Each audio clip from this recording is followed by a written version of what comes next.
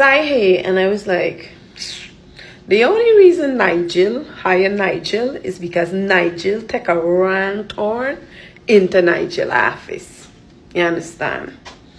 Because ain't no way he hiring he on purpose. This is an accidental hiring. So he make a wrong turn into the man office and he must be ashamed. He's like, let me just hire he.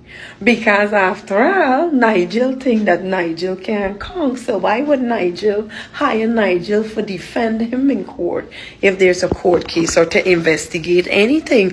Nigel, you're not scared that Nigel might not do the counting correctly and all these things? Dude, what happened to all you high profile attorneys? What I'm telling, none of them didn't want the case. Oh, they shy out on your ass. So now you had to go and find different defense. Oh, all right. Viewers and subscribers, welcome to Guyanese News, where we discuss news about Guyana and the diaspora. And today, we have some more news about the embattled local government minister, Nigel Daharmlall. But before we start off, people, please smash the subscribe button, leave a thumbs up, help this YouTube channel go to 10,000 subscribers so the world would know Guyana exists. Right now, the local government minister, Daharmlall, is in serious trouble. We got a video where Daharmlall's brother is explaining the whole situation and what is taking place. Before we play that video, this is a very interesting clip every Guyanese need to see. You need to watch this video to the end so you will hear Daharmlall's brother explaining.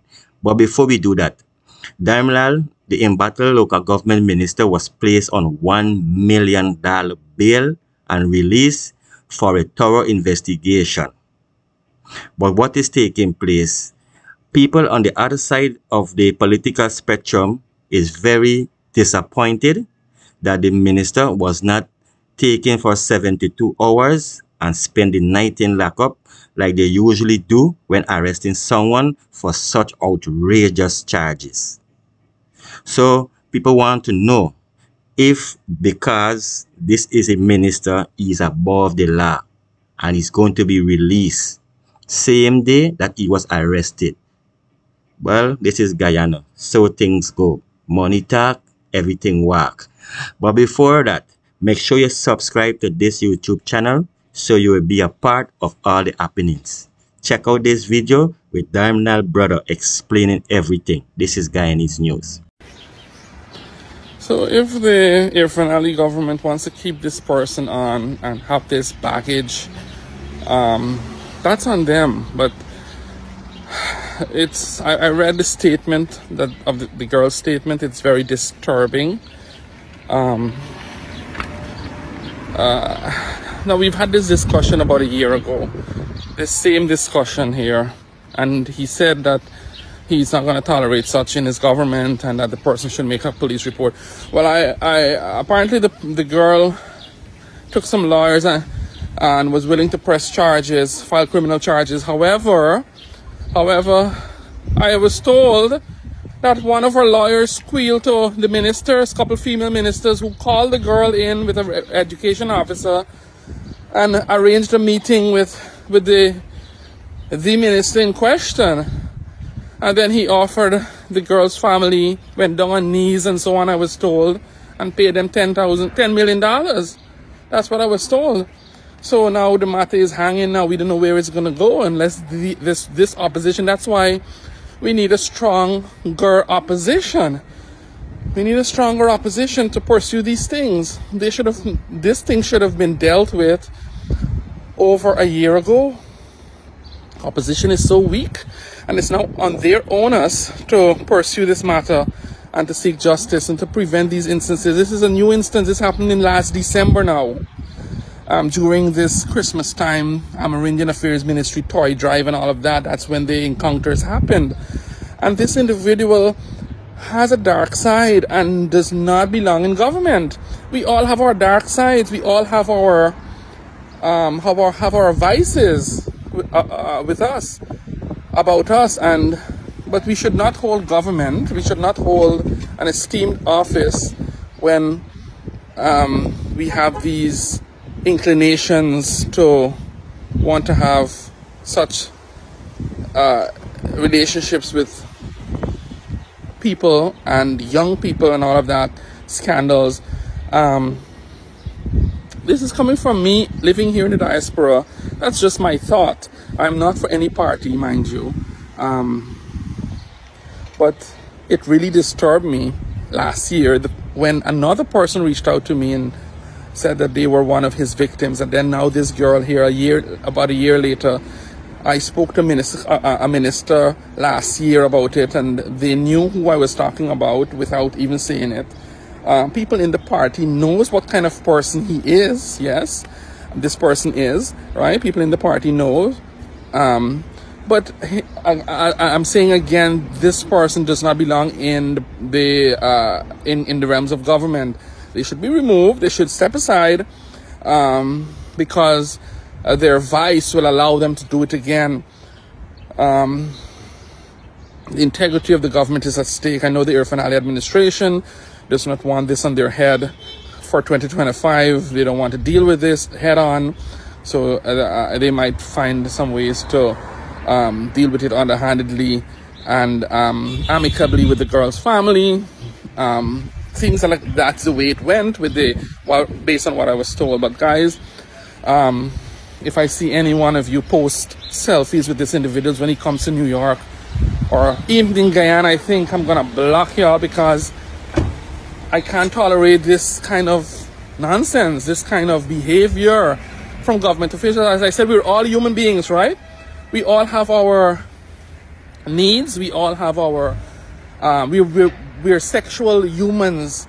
We all have our sexual needs and wants and desires. Sometimes it takes a turn for the worse and becomes very dark, as I believe this individual is. And it becomes an addiction, a vice. And it's when it becomes like that, no, you can't be in government anymore. You have to relinquish your position, and because you're going to be traveling the country, you're going to be interacting with people, girl children, and maybe boy children too, because he seemed to have a penchant for backdoor Santa Claus. But they need to bell the cat. The opposition needs to be stronger, and I am so disappointed. I have no faith at all in this opposition from the leader down. So that's my take on it. I'm a very neutral person. I call it as it is. The opposition is weak, but the government has to do something as well with this individual. I hope and pray that his colleagues talk some sense into him. You cannot do this and hold government and hold power. You cannot. I'm not sure that's just going to happen this time around again. It's going to be swept again under.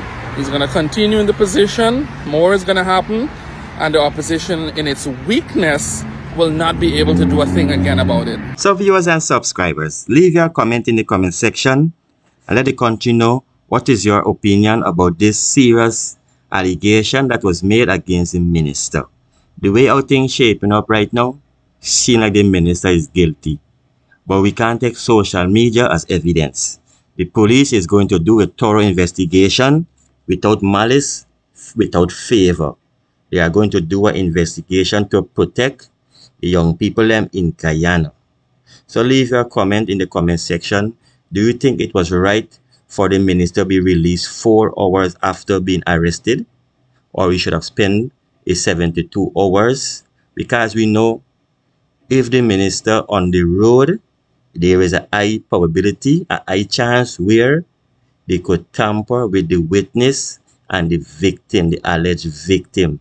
That is one of the reasons why the police just keep you in custody, so you cannot get in contact to try to persuade the victim. By saying that, social media, boards, and news that is circulating right now is that a very high-ranking police officer who is stationed in Essequibo was trying to sweep this case under the rug. So that is what is taking place. A high-ranking member, serving member, the commander of Essequibo, was trying to sweep this case with the minister under the rug by trying to intimidate and coerce the victim, the alleged victim, according to social media report. So people is calling for an independent inquiry.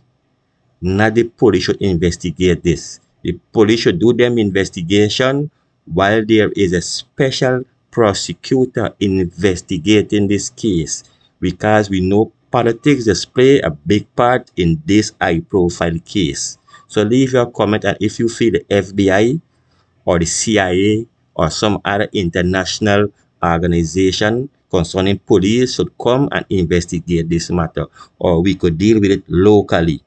This is Guyanese News. Like, subscribe, and share.